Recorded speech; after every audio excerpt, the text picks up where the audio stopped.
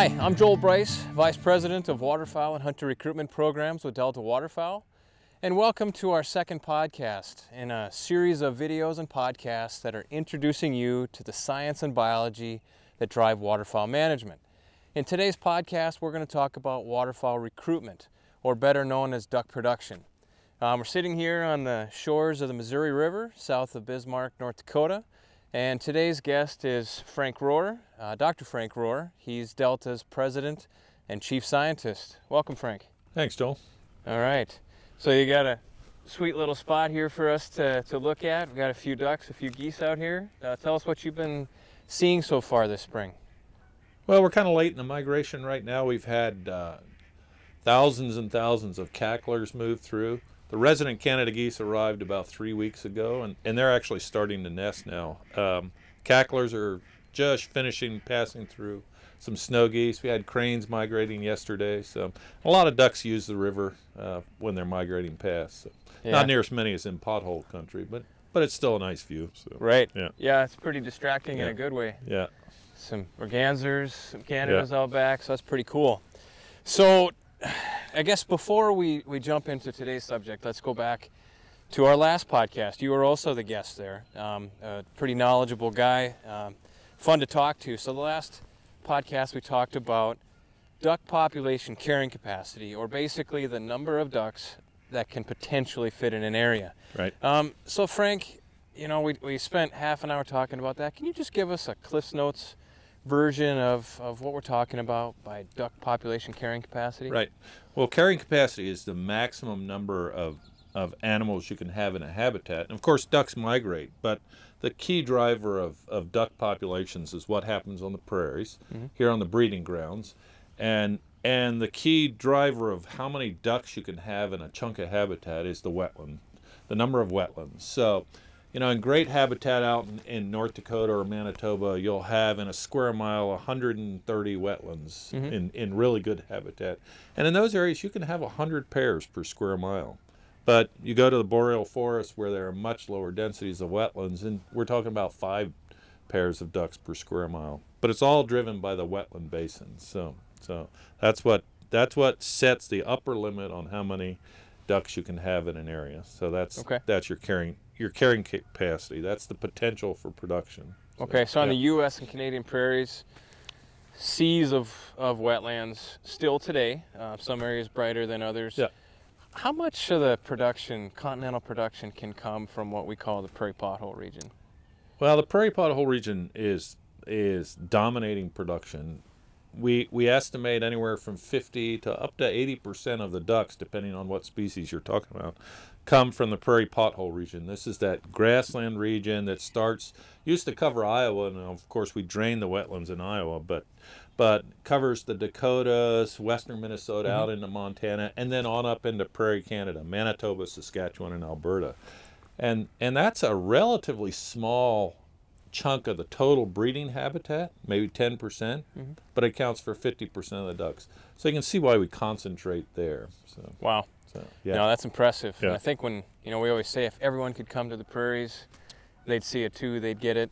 Yeah. But, I firmly believe all duck hunters should come to the prairies and see nesting biology and see what happens during the production part of the year. It's just an eye-opener and really impresses you with what we can do and the problems we face. So, yeah. No, that's awesome. So we're going to build off of the last podcast, the last discussion of carrying capacity, and so you just kind of refreshed us that with carrying capacity, it's wetlands that set the table.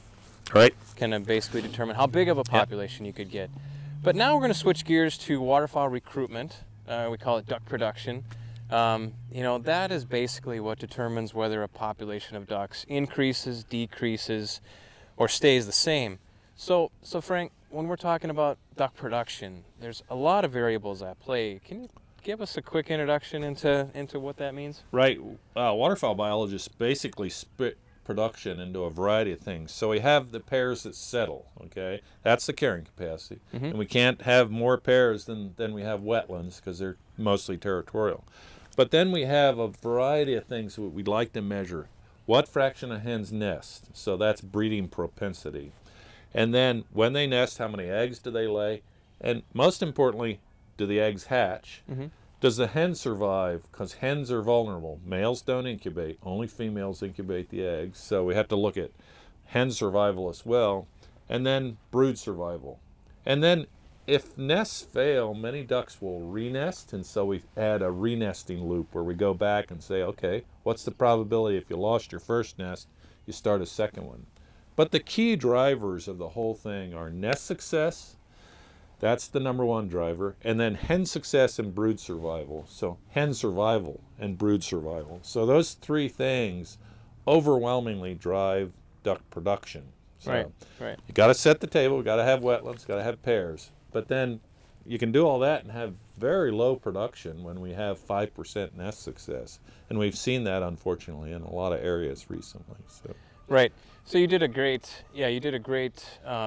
video previously talking about, a pie chart, Hochman pie chart, talking about all the drivers that cause a population to go up, down, or stay the same. What stuck out from? Well, the Hochman figure, I love the Hochman figure. Now, every waterfowl biologist for 50 years, if you work on the prairies, come up here and see some duck nests, find a bunch of nests, and you go back and check them the next week, and you find most of them are destroyed. Mm-hmm. You knew, every waterfowl biologist worked on the prairies knew that nest success was the big driver. And we focused on that in terms of management for years.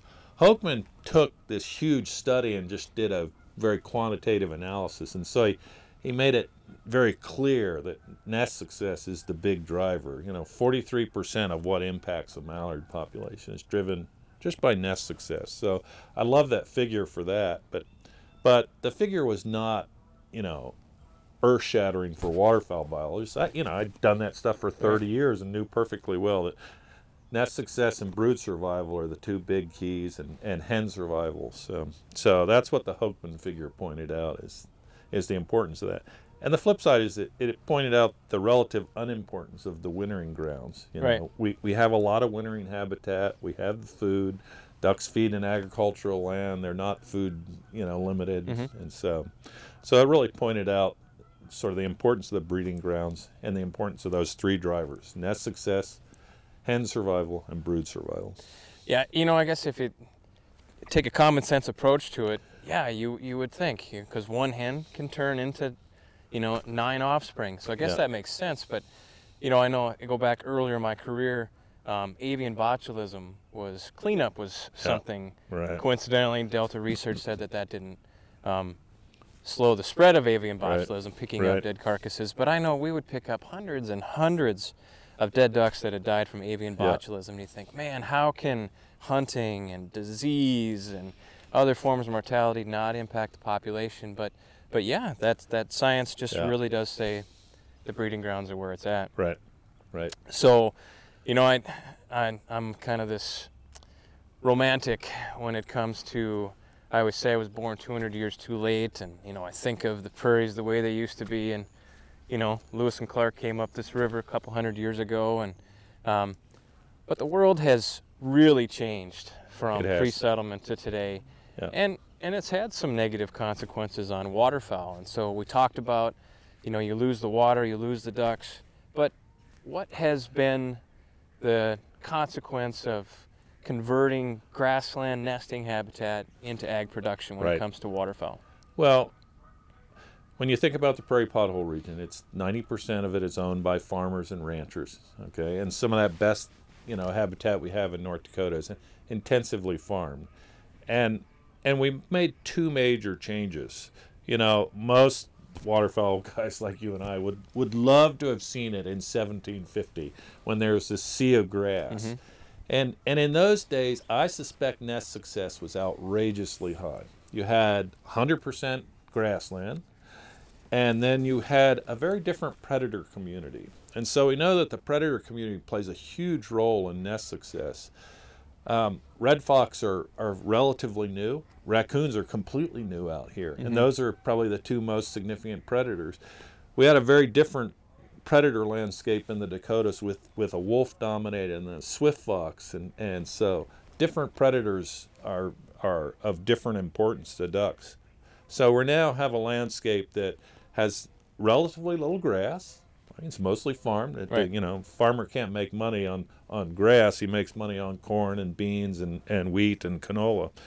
And so that landscape in the spring is not attractive for duck nesting. And so Right. what you have is the margins. Now, we're not in the crop landscape, but think of this lot as this would have been the farmland, and the margin would have been this little tiny strip of cover here, and that's where the ducks nest. And when they have just tiny strips of cover, they're more vulnerable to predators. So the lack of grass and the change in the predator community means that we now have nest success that in many areas is 5-10%, which is below break even. And so we think of break even nest success, and it's not as high as you'd think it was. It's 15% for mallards, but mallards renest a lot. So for other ducks, it's probably 20% nest success is necessary for the population to remain stable. But in a lot of areas, we're way below that. And what's really frustrating, in a lot of those areas, we've spent a ton of our money to protect the habitat. Mm-hmm. We've put easements on wetlands. We have the wetlands protected, and yet we're getting no duck production. So that's craziness in my view. Yeah. So there's this concept out there called the habitat threshold. Yeah. Now it's changed over time, I think just even in the last 10 to 20 years, but talk about the concept of habitat threshold. Here's a great biologist, he's retired now, but a guy named Ron Reynolds had this really cool study. We had known that there was a habitat threshold, and the habitat threshold that you're talking about is what amount of grass, so we're talking about grass, we're talking about the nesting habitat, do you need to get to that break-even nest success level, right? And the concept is simple. Ducks nest in the grass, and if you have a sea of grass, then a duck nest is a needle in the haystack. And so you're trying to hide duck nests from predators, just spread them out enough. Predators don't find them. So Ron Reynolds went out and chose 4 square mile study blocks that had this huge range of grass because of CRP. Mm-hmm. And some of them were 100% grass, like 4 square miles of grass. Beautiful, like, hitting the prairies in 1700. And others were, like intensively farmed and had 5% grass. And he looked at nest success in a whole series of plots, lots of them, like 100. Mm-hmm. And what he found is that you have to have 40% of the landscape in grass if that's your sole method of making duck nests safe, is to hide them. And 40% in an agricultural landscape is just not very realistic unless you have a huge government program like CRP. So the habitat threshold was frighteningly high. We cannot buy enough of the prairies with our duck stamp dollars and habitat dollars to get to 40% grass. So for years and years, we focused our management on improving nest success. And one of the ideas, well, let's just buy grass and plant it. But small patches of grass don't help. You got to have a landscape approach. Right. And we can't get to 40% with wildlife dollars, in my view. No, it does sound. Right. I think for most duck hunters, just add grass. Yeah. Right. Just add grass. Right. Yeah, and you hit those high points. I mean, it's expensive. Farmers want to farm. Yeah. They don't want to put their property into grass. Not all that property is available. Yeah. At Delta, we feel that it's the government incentive-based, grassland programs like CRP in the United States or GROW, emerging in Manitoba, Canada, are the way to go. Yeah. Adding grass helps, and if we can get ag policy that adds grass, we're all for it. But basically spending our wildlife dollars on grass, I think that's a losing cause. I'd rather spend them on more active management that we know improves nest success. But grass is beneficial in all sorts of ways. It slows down runoff. We're worried about nitrogen and phosphates in rivers. This river water is eventually going to end up in the Gulf of Mexico, where we have a dead zone from too much fertilizer. So grass helps with that. Grass helps with flooding. Grass helps with carbon sequestration. So there are lots of reasons to plant grass, but it's got to be a government program in my view. Yeah.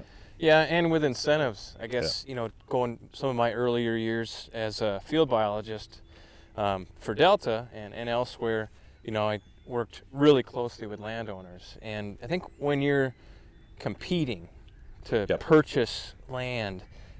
Oh, I yeah. guess competing is the word Oh, there. yeah. I mean, Oh, yeah. it doesn't make for the friendliest situations at Yeah. times, and it doesn't have to be that way. Right. So, one word, why are these nests failing? Oh, nests fail because of predation. Yeah. I mean, the overwhelming majority of eggs in the prairies get eaten by predators. That's just the fact of life. When we talk about nest failure, anywhere in most studies, it's from 80 to 95% of nest failures due to predation, and that accounts for the vast majority of eggs. So that's what we're trying to manage in everything we do on the prairies to improve production. It's largely about trying to improve nest success, trying to get eggs to hatch. Nests fail because a predator finds the nest and eats the eggs. So we're trying to, get nests out of harm's way or deal with the predators more directly. So That's basically waterfowl recruitment in a nutshell right there. Yeah. So at Delta, so I guess our members know that duck production is a big part of who we are as an organization at Delta. But also, we as staff and our members, we love habitat protection. We love the long-term battle, the long-term gains. Right. But we also, our membership definitely values raising ducks today, and they value what we do and the concept of raising ducks on existing habitats. So the concept of duck production. Delta has a nest structure program and a trapping program, but duck production's efforts have been going on for decades, right? Oh, Frank? for years, yeah. I mean, I'm obviously not a young waterfowl biologist. I've been around for a while, working at Delta on the prairies for, nearly 40 years now. And most of our management efforts and our science a lot of it has been what works and what doesn't. And unfortunately, we've found an awful lot of cases of what doesn't work. So, we talked about grass. So we've had lots and lots of programs to plant grass, and we've done lots of evaluations. We had a program called Adopt a Pothole where we were protecting a pothole, but we were also planting grass, a strip of grass around it. And we evaluated and found out, we didn't improve nest success at all by planting a small strip of grass.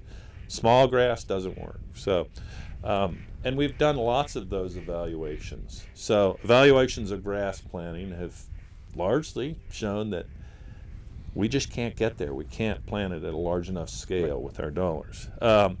We've tried lots of things. I remember, looking at nest structures, and they just didn't work. The original nest structures were baskets. We put a steel pole in the ground and had 3 rebars coming up and a piece of chicken wire, and then we put straw cone. Yeah, and it would look like that, and it was, some mallards would nest in it, but the best we'd ever get to was about 30% of them being used. And that means 70% of what you're doing was not effective. Not even used. Not even used. Wow. Right. Now, that's by mallards. That was our target. Mallards are the most adaptable ducks, so they would use these things. And pintails, we never had a pintail nest in them, or blue wings, or gadwall, or any of the other ducks that nest on the prairies. Now, Canada geese have spread rapidly, and they use those things. But Canada geese do great without any management. They don't need to help. Yeah. We're at the point in North Dakota where it's the #1 landowner concern is too many Canada geese eating their crops.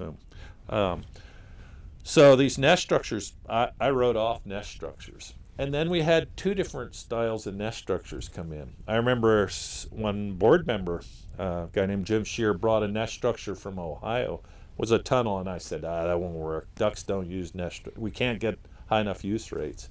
And then we tested them at Delta, and as you know, hen houses are super effective. Right. It's just a roll, and it's covered over the top. And so the hen has some overhead cover. And incredible use rates, 80% use rates in a lot of areas. So that made the difference, and exceptionally high nest success. So that was a success story, but there aren't too many of them. Other structures. We tried culverts. This is one of my favorite. I thought this was super cool. The prairies often go dry, and so you can take a big cement culvert, 36-inch culvert, and stand it upright in a pond, okay, and then fill it with dirt with your backhoe, Okay, and then the thing grows its own cover, and mallards loved them. And so the Central Flyway went nuts and started putting these things out everywhere. And they looked very effective because the culvert with the dirt, you didn't have to do maintenance, right? But 10 years later, we realized that that movie Titanic was relevant because the pond thaws out and it thaws from the edge, and then you have this miniature iceberg. And when the wind shifts and blows hard, it flows into this culvert and knocks them over. Mm-hmm. So I know of one culvert in North Dakota that is upright. I've taken a lot of pictures of that one because it's on a tiny, tiny wetland, not much bigger than the, twice the diameter of, the 6 feet we're apart. And so these culverts are all laying flat and completely ineffective management. Now we spent, tons of money on those. Another one of my favorites, when I saw this first in Minnesota, I was just blown away. I'd been working on the prairies and seeing this 5-10% terrible nest success. And then I went to a fence in Minnesota and nest searched with the guys, and they were getting 60% nest success. So here's the deal. Predators are the problem. Mm-hmm. You put up a fence on 40 acres. That's a pretty big fence, right? Right. And you have to electrify it. And you exclude the predators. And ducks respond to one another. And so you get ducks coming into the fenced area and nesting. And they were having great success. And they key off one another. Now, let me back up. We've talked about territorial behavior and carrying capacity. Right. Ducks are territorial about the water, not where they put their nest. And so you can have mallards from, 4 miles away nesting in the same field. They'll clump up in that field because it's great habitat for nesting. They don't defend nest sites. They defend water and the food resources in there. And so you're going to have incredible densities of nests in one field. And we were getting that in these fences. And so we spent millions and millions of dollars putting fences out all over the prairies. And then a couple of smart guys said, hey, let's look at the duckling exodus. And it was a disaster. So all the eggs hatch. Mom leads the ducklings away, right? They never come back to the nest. Mom walks up to the fence. And the fence is either 1-inch mesh welded wire or can be chain link fence. Right. And a duckling goes right through that there. Ducklings are so small they go through a 1-inch square hole like there's no resistance at all. But Mom doesn't. So Mom walked the perimeter of the fence. She's just never experienced a fence before in evolutionary time. So she doesn't think to just fly over it. It's only a 4-foot, 5-foot high fence. So she walks the perimeter. It took hens 28 hours before they flew out. She won't leave her ducklings. She just walked in a circle. Meanwhile, hawks are sitting on the fence posts, and hawks ate the ducklings. So he had no production because of duckling survival. And so we actually tore out all the fences in the Dakotas and throughout prairie Canada. So we spent millions on fences, and fences didn't work. There's a few similar ones, like islands. And right. peninsula cutoffs. That's right. What are some of the pitfalls of those and successes? Yeah, we'll do another movie analogy. You build it and they will come. Well, ducks are hardwired to like islands, right? Ducks are well aware that predators are their problem, okay? And so when they see an island, they just naturally go there because red fox don't like to swim very much, so red fox won't go to an island.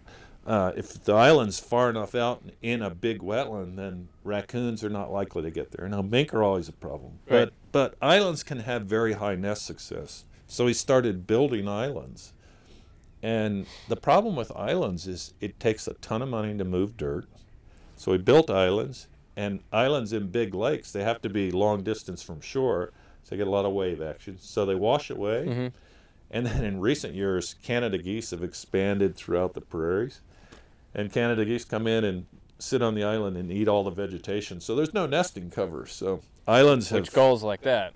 Yeah, gulls like that. And so islands have proven to be ineffective management. They're so expensive to build. They wash away. They have all sorts of problems. And you still have mink predation. So, and peninsula cutoffs were the same idea. You didn't have to move the dirt. You just dug a a moat, basically, to keep Right. the predators away, and equally ineffective because the moat had to be so large. So, Right. so we've tried lots of different things, and mostly they have failed. So we have hen houses, and that's the only sort of passive approach that works. Hen houses are like wood duck boxes Right. in other areas. They work, and that is really the only passive approach that works, other than plant a ton of grass, and then you can go the other way and say, okay, I'm not going to make nests inaccessible. I'm going to reduce the predator population. Right. And in the old days, we knew that that worked when we were able to reduce predators with poisons. Well, that was outlawed in the 70s. And so more recently, the Fish and Wildlife Service did one study and found out that trapping really didn't work. And when we looked at it, when Delta looked at it, we said, well, here's the trick. They hired a trapper, a government employee, and we weren't sure that that was the correct approach. So we started a different approach in 1994 where we contracted with professional trappers. They weren't Delta employees, we just contracted with them. And trapping obviously has worked tremendously well for dabbling ducks. We've done, a dozen studies now at least, and trapping clearly is an effective approach to management. It is the most cost-effective way to produce ducks. And there's one other thing we should discuss, and that's an alternative agricultural approach. If you've been in the southern prairies in Kansas or Oklahoma, you know most of the wheat is winter wheat. It's planted in the fall. It grows a little while, becomes dormant, and then in the spring it's about, well, in Kansas it'll be that high. Yeah. And then it takes off and grows very rapidly in the spring. So winter wheat is pretty good management for ducks. We've found pretty high nest success. Now the problem with winter wheat is, it's common in the South Dakota. Here in North Dakota it's very rare, and it's virtually non-existent in prairie Canada because it has a tough time with these super cold winters. But if we can get a strain of winter wheat that'll tolerate the cold, then that'll be good for ducks. It's not great nesting cover early in the spring, but after a month of nesting, then the grass gets up about that high. So a lot of re-nesting females, and for pintails, which like sparse grass, then you'll get pintails nesting in there in pretty high densities. Not high densities, but if you have a sea of winter wheat, Right. you'd do pretty well. And the nest success numbers for winter wheat are not bad. They're certainly above break even. So the downside of winter wheat is we've been talking about it for 25 years, and we still don't have any winter wheat in North Dakota. Right. Virtually no winter wheat. Why do you think that? Is it economics, or is it just the science of growing it? It's just the business of we don't have cold hardy enough. So 1 year out of 3 it'll do well, and the other 2 years you've wasted your money, and you're going to go back and rip it up and plant canola anyway. So Right. So we just can't get uptake yet. So. Yeah. So I think you said a word there that I think is worth lingering on. That was cost effective. Right. And so you went through. I think failed is appropriate, but it's not that a culvert didn't raise a duck.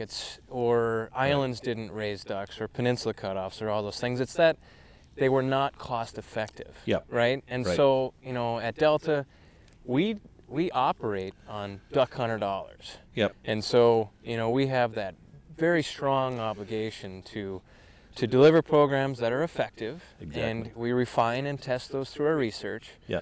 But then we need to deliver programs that are cost efficient. Yes. And so, really the list is pretty short. What rises to the top, and our two programs that we deliver are the trapping or predator management, Right.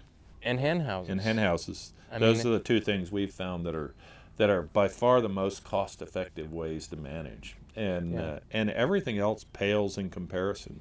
You can plant grass. You could spend millions of dollars and plant grass and get some areas producing ducks, but boy, they'd be expensive ducks. And so I think that's one of the cool things about Delta that you hit on is, one, all of our money comes from largely duck hunters, and we feel obligated to them to be efficient, and we have a board of directors that are successful businessmen have a business mindset. And that's not what traditional wildlife guys. I was never taught about cost effectiveness in college. No. You know, and in all of my, you know, bachelor's, master's, PhD, nobody ever preached to me about being cost effective. They talked about, you know, what is effective management, how can you improve nest success, but with no concern about the dollars involved. You get businessmen involved and they say, well, we want to know the return on investment. What can you produce a duck for? And how can you be more efficient at that? And that's what it's all about. And that's what I really like about our program. And the other thing is, you know, we know at Delta we have to protect habitat. Protecting wetlands ought to be, you know, an important job we're doing on the prairies. But protecting wetlands and spending a fortune on wetlands and then having them produce no ducks, that's just stupid. That's ineffective. Let's do both. Let's do wetland protection, and then let's make sure that area actually produces ducks through whatever management we need to do, hen houses, predator management, you name it. So. Yeah, and you made a point there. So there's areas on the prairies that are not doing well at all, and then there's areas with existing habitat that hatch rates are break even. Who's happy with break even? Yeah, I mean, you know, as one of our donors has said many times, 20%? That's terrible. That might be break even, but that's terrible. Let's get it to 50%. And I completely agree. You know, let's elevate nest success where we can. But let's also work efficiently. Like, we would never propose to trap an area that has low carrying capacity, 10 ducks per square mile. You know, that's not where you should trap. You should trap where there are 100 ducks per square mile. So that's a good point. You need to target your management. That's what we do. We're certainly not thinking we can trap all of the prairies to produce ducks.